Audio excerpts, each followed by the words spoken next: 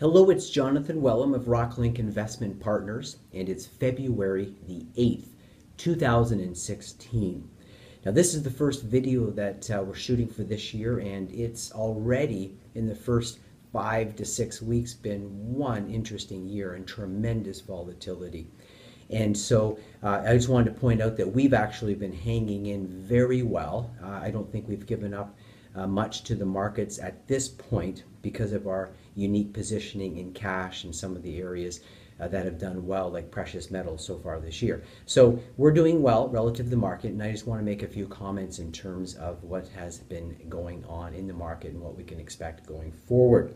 So the first slide that I want to put up is this slide that outlines the US dollar relative to the Canadian dollar over the last 20 years. So it puts a little bit of perspective on the currency moves here between the Canadian and US dollar. And as you can see, there are wild swings. There's no question, though, that over the last year, the swing was quite profound. And we see that from 2014 through 2015, the US dollar went straight up relative to the Canadian currency and also relative to most currencies around the world.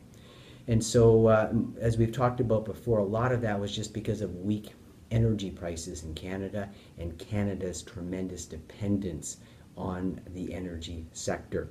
What are we doing? We continue to diversify, continue to buy global businesses.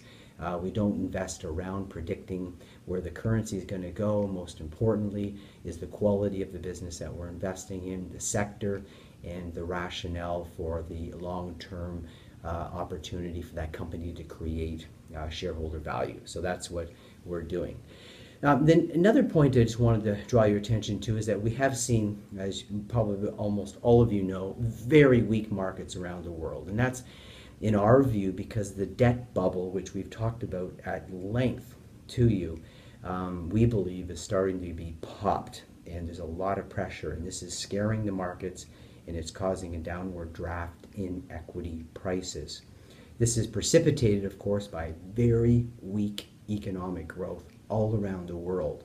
And so if you've got too much debt and you're not growing your economies, then this is going to create tremendous stress and problems and write-offs and even bankruptcies throughout portions of the economy. And so we need to be very, very vigilant and careful about the areas that we are investing. Now, I want to highlight for the remainder of this video this whole issue of negative interest rates. And we're very concerned about this. And so before I get into the real concerning stuff, I thought I'd put up a little bit of a comic relief.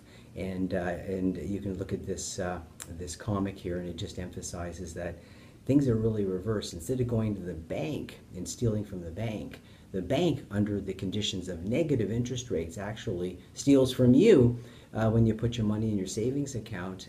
In a negative interest rate environment, you're going to get less back. And so this is not really a funny matter, but I'm going to have a little bit of humor before I give you some key points that I think would be helpful to you in terms of understanding this issue.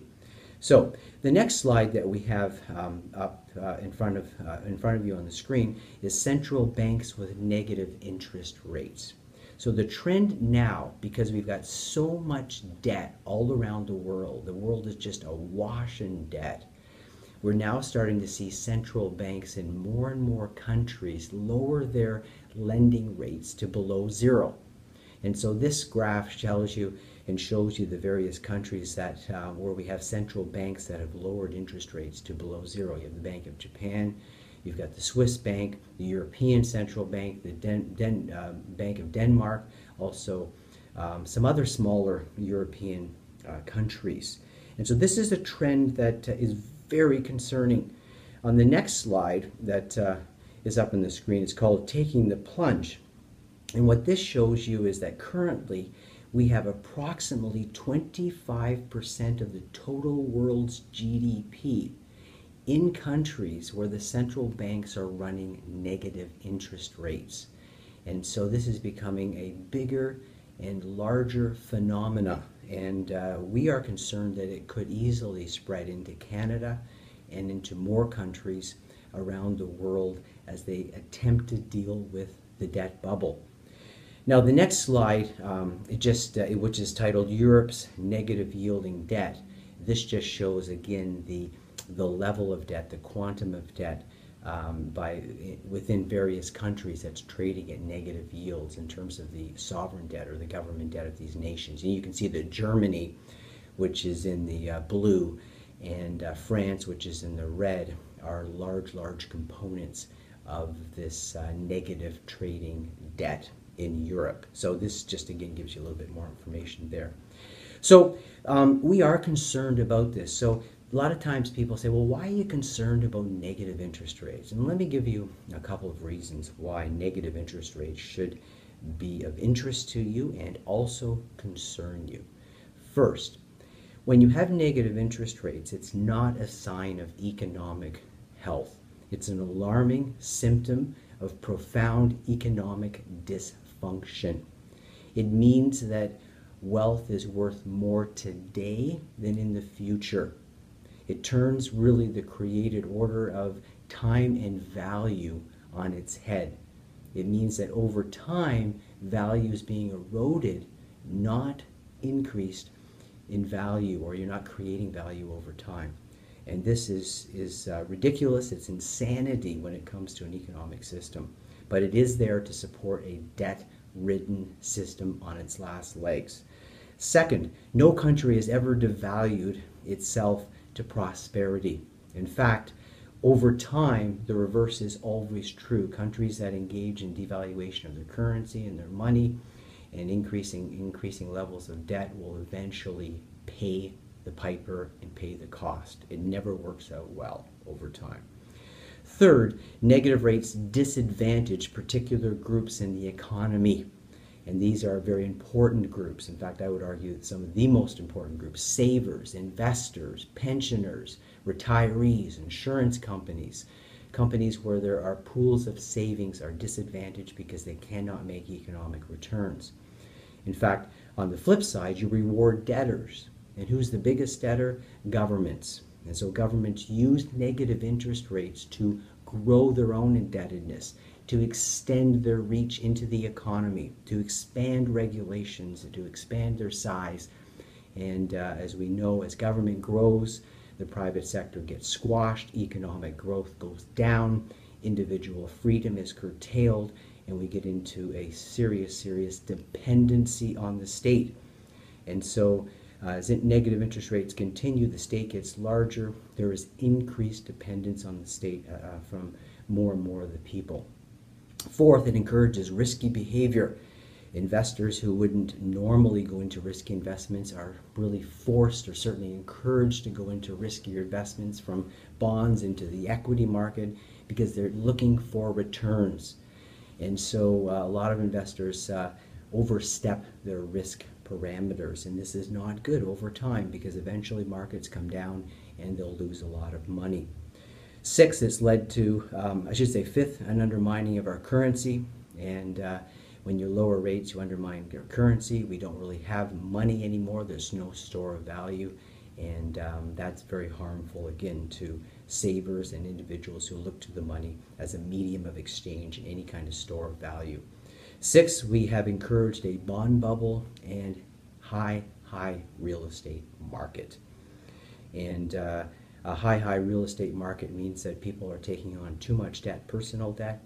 It means that the banks are vulnerable to mortgage problems in the economy, and so our financial system is increasingly at risk as the value of real estate goes up and people's indebtedness to buy that real estate also goes up with it.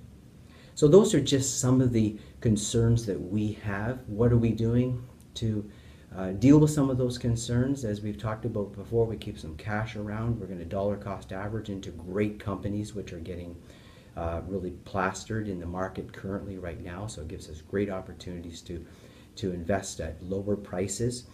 We continue to buy quality assets, businesses with great balance sheets, limited amount of debt and counterparty risk. Watch our financials. Make sure we're not overweight in the financials. Make sure we have hard assets, physical assets that are real, that are tangible, that the government cannot print. And then lastly, as we've talked to you many times, keep a a decent weighting, a healthy weighting in the precious metal sector. So far this year, the best performing asset in the marketplace really have been the silver and gold sector. And so this acts as a hedge and protection against the downward draft in some of the other areas of the market. So in a nutshell, we are doing well, and we're hanging in quite well versus the marketplace, which is to be expected given our quality of assets, given our cash holdings, given our precious metals holdings. But all of these negative interest rates, all of the debt that we see around the world, the concerns in China and so forth, we need to be careful. We need to be vigilant, and we need to be protecting our wealth in the midst of a very dysfunctional monetary system. Now, if you have any questions, please let us know. Email, stop by the office. And again, we'll continue to be vigilant in protecting your capital in the portfolios. Thank you very much for listening. Bye now.